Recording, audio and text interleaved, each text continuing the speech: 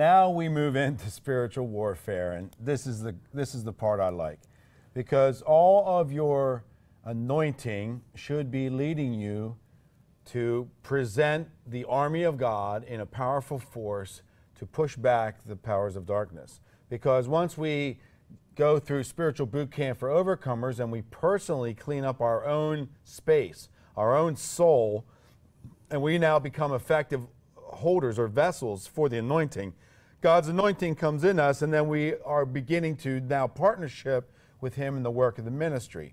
And so what's on your screen for ministry will be intensely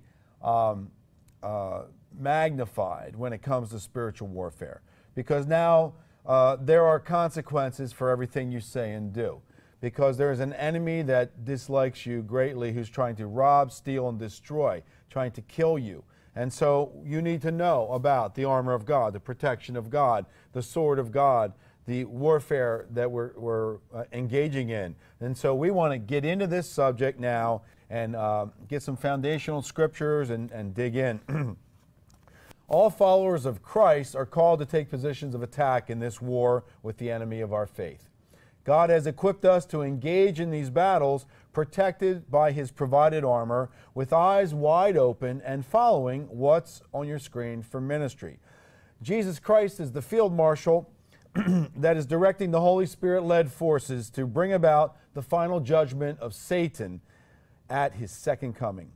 We are blessed to be able to participate at our appointed level of authority as we get revelation and marching orders for specific overcoming assignments. That was a mouthful, but that's what spiritual warfare is all about. We are here for a reason. That's so right. Let's talk about why we have an anointing to do the work of the ministry. Well, let me give a foundational scripture here. Ephesians 6:12 in the Amplified Version says, we don't wrestle against flesh and blood. So all those conflicts you're having aren't about people. There's something else in the background that's affecting that conflict, that's creating that conflict. So we're not wrestling against flesh and blood, but against principalities, against powers, against the rulers of the darkness of this age, against spiritual hosts of wickedness in the heavenly places. So there's a battle, and it's being performed out there. We may not always see what's going on, but we know and see and discern the effects of this battle. And so as we begin to see the physical manifestation of this battle that's being waged against us personally, we are to take up the full armor of God and begin to wage warfare. Now, part of that warfare comes because we recognize Christ's authority in our lives, and we know that He is the name above all names, as Colossians 2:9 through 10 tells us, that in Him is the fullness of the Godhead. And He is in us, and because He is in us, He's given us the power and authority to act on His behalf. All things that we have been given to us by the Father through the Lord Jesus Christ and are enacted by the Holy Spirit in us and through us.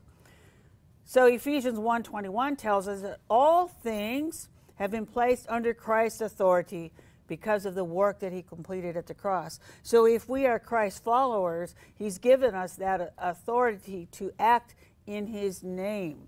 So that means that we need to know that when we've been called to act in His name, and when we've been called to enact warfare. And what does the warfare look like, and how do we perform this warfare? How do we go about doing it is what we'll be talking about in this next segment. All right, Matthew 28, verses 18 and 19, Jesus came up and said to them, all authority, all power of absolute rule in heaven and on earth has been given to me. Go therefore and make disciples of all nations, help the people to learn of me, believe in me, and obey my words, baptizing them in the name of the Father and of the Son and of the Holy Spirit.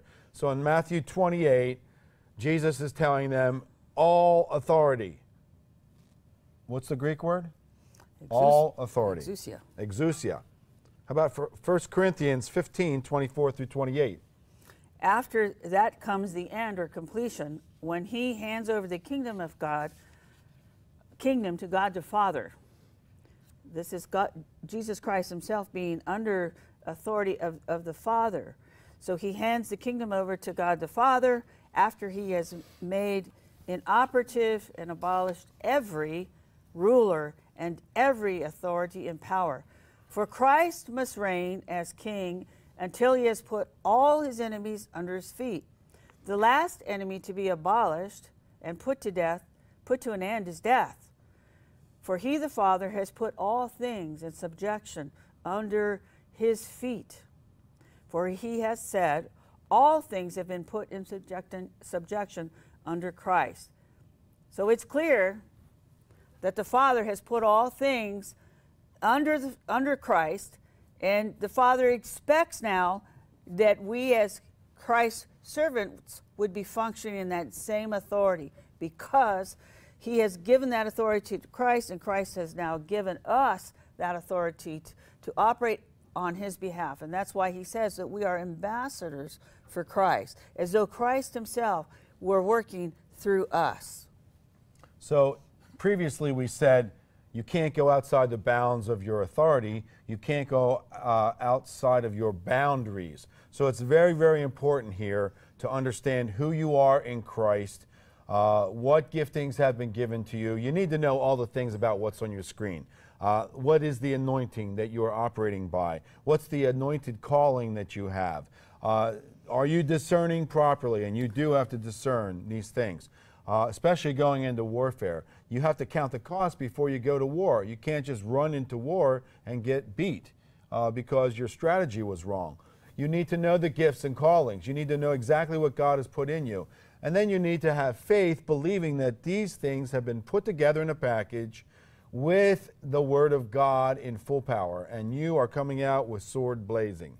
Not a defenseless, armorless person, but you have the armor of God, you have the sword of the Spirit, you know the Word, and then you are expecting the Spirit of God to show you by what's on your screen. What do you now do to engage in this? Now, you know, we have to take on Christ's humility at this point, because he's in a highly exalted position, and yet he's submitted to the Father. In Philippians 2, 9 and 10, it says, for this reason also, because he obeyed and so completely humbled himself, God has highly exalted him, Jesus, and bestowed on him the name which is above every name, so that at the name of Jesus every knee shall bow in submission, of those who are in heaven and on earth and under the earth. So, all power is in the name of Jesus. The battle is at large, and we are on the correct side. Praise the Lord. That's right, amen. And we are now going to follow what's on our screen for ministry, because once you have been put in a position, once you have been anointed to do a certain thing, God is expecting you to do it. And that is our act of humility, our act of complete obedience. So Luke 10:19 says, listen carefully. I have given you authority that you now possess to tread on serpents and scorpions, and the ability to exercise authority over all the power of the enemy, and nothing will in any way harm you. So he wasn't speaking here to the disciples that they were to go around and play with serpents or play with scorpions, but he was saying that he'd given them authority over all of the kingdom, over all those things that they needed to have authority over, and that nothing would harm them as they were in God's plan and purpose for their life. So John 14:2 says, I assure you and most solemnly say to you, anyone who believes in me as Savior will also do the things that I do, and he will do even greater things than these, because I am going to the Father. So that was Jesus' plan. Not that the work would stop with him, but that work would continue through us. And spiritual warfare was a big part of it. That's what Jesus did when he went into the wilderness and he was tempted by Satan for 40 days and 40 nights. He didn't speak his own word. He spoke the word of God. He said, it is written. And so for us, the written part of the word tells us that we have authority over all the works of the enemy. So as Paul did, in the name of Jesus, I command you to leave that particular servant girl that he was speaking to. So in the name of Jesus, we have authority over all the works of darkness, over all the works of the enemy that come into our sphere of influence. And we were talking about that earlier. That's our boundary. Our boundaries are our sphere of influence. We're not called to go beyond that. Paul didn't preach the gospel to the entire world, but there was a very large segment of the world that he did preach the gospel to. And the gospel came to the Gentiles as a result of Paul's ministry. And so now the gospel has been spread out throughout most of the world. I believe that's one of the things that still needs to happen. The gospel needs to be preached to all of the world. So there are some indigenous tribes that haven't heard the gospel yet. And I believe until they've all had the opportunity to hear, that Christ will not return until that has happened. So we were talking here about delegated authority. Exousia is the Greek word.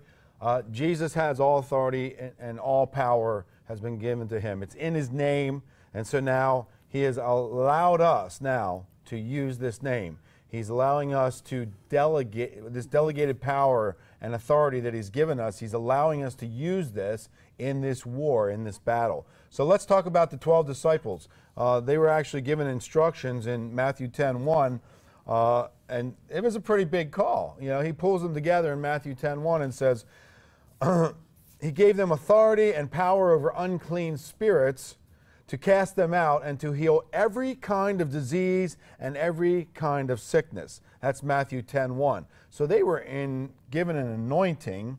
They were giving a directive because of this power level. Now, Jesus was still on earth and was not in a resurrected state yet, but obviously it said in one scripture that he could call all the army of heaven down if he wanted to, because he was still God. Okay? So his anointing was without measure. There was no limit to his anointing. He was operating in full anointing. So he, as an anointed one, could do whatever he wanted, basically. But he only did what the Father said. So this authority in Jesus' name, let's go into this a little deeper.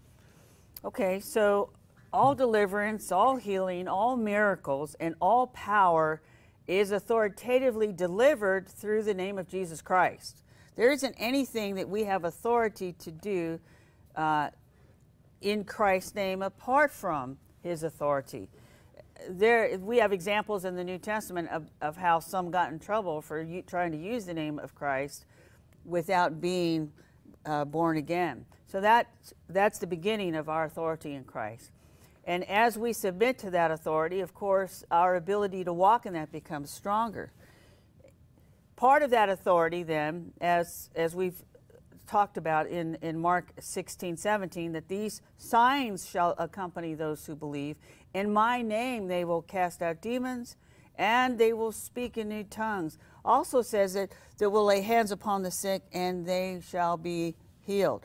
That's something that Jesus Christ really gave to us as a commandment, that we would indeed be part of a company of believers that would be active in casting out demons, laying hands on people to receive their healings, and also to be involved in the working of miracles.